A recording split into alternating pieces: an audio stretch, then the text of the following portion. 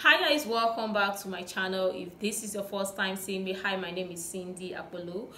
Today's video is highly requested. I'm gonna be doing a video showing you how to use your laptop as a viewfinder, and if that sounds like a video you want to see, definitely stick around, stay subscribed to my channel, and let's jump right into the video.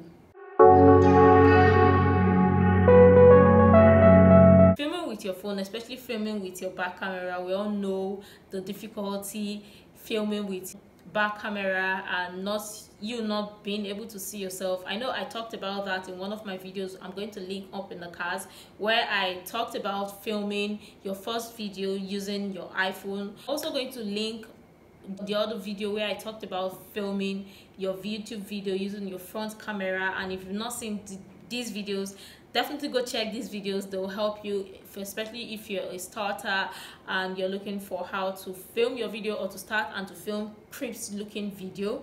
I'm going to link these videos in the cards, so go check them out. In this video, I'm going to be basically talking about using your back camera or filming with your back camera and using your laptop as a viewfinder. And in this video, I'm gonna be using a MacBook, and I'm sure if you use an Android phone, I'm sure there is an app you can download to use on your MacBook if you use MacBook and you use an Android. And if you use an iPhone and you're using the Windows PC, you can basically download iTunes on your laptop and run all of the setups. I'm gonna use my other phone to record to show you in details how to do that. So right now we'll have this, and for this I'm gonna go to my phone.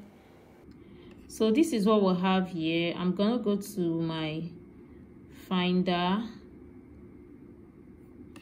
and click on applications and look for QuickTime player. Double click on that. So while it's opened, I'm gonna click on file. So now that it's opened, I'm gonna click on file, click on new movie recording. So you can see, so this one is for audio, that's audio recording. Then this is screen recording. You have the option to record your screen if you want to. So you have the option to record your screen if you want to, and also this is to record what you're doing or what I'm doing. I'm sure I'm showing, yeah,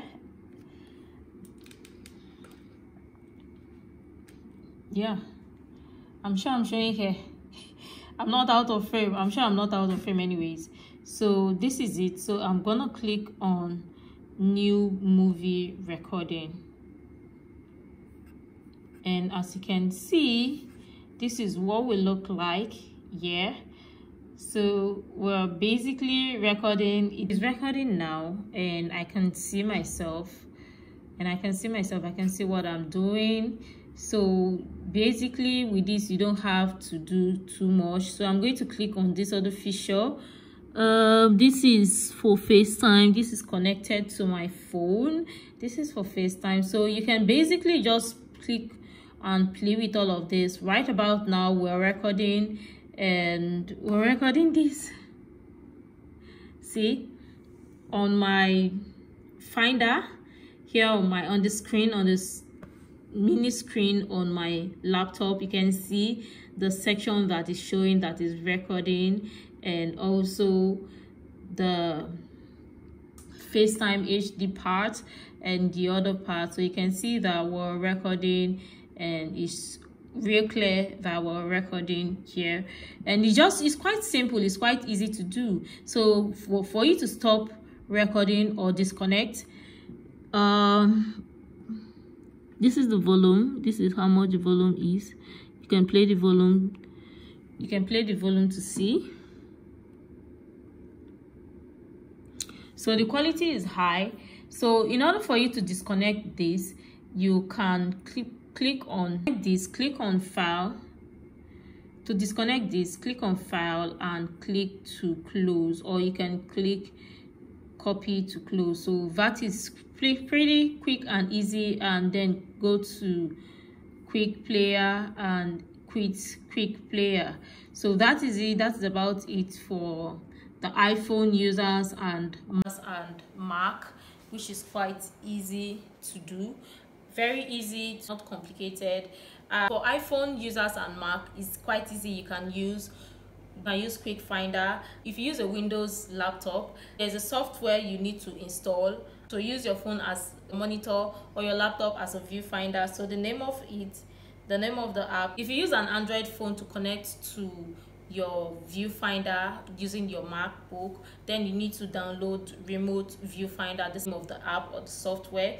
And if you use a Windows PC and you use an iPhone and you want to download the viewfinder on your device or on your Windows laptop, then you download the same app, the Remote Viewfinder. I think it works on both systems or on both laptops. So just download and go through the instructions to know how to install that. I'm not really familiar with this, so I'm not sure if this is the actual name that I'm listing here right now, but I'm also going to make some findings and leave that on the screen or leave that in the description for you to get help with that. But what I perfectly know, or what I do know, is that iPhone to MacBook is quite easy. You can do that using your QuickTime player, which is really easy. It's convenient. It is easy to use your mobile phone to connect to your laptop or to your MacBook as a viewfinder, which is quite easy. And if you have a mirror or a huge mirror in front, you can place your mirror right in front of you and do that as your viewfinder, which is convenient, or which is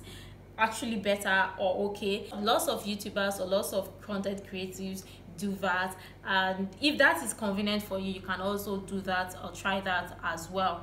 If you find this video useful, do let me know in the comment section down below. And if you're not yet subscribed to my channel, do well to hit the red subscribe button down below and give this video a thumbs up, and I'll definitely see you in my next video. Leave a comment if you have other suggestions on how to use your laptop as a viewfinder. If you know in the comment section down below how you manage to figure that out, if you use an iPhone or if you use an Android or reverse case, or Windows PC reverse is the case, and let me know how you managed to get your viewfinder working for you, and let me know in the comment section down below as well.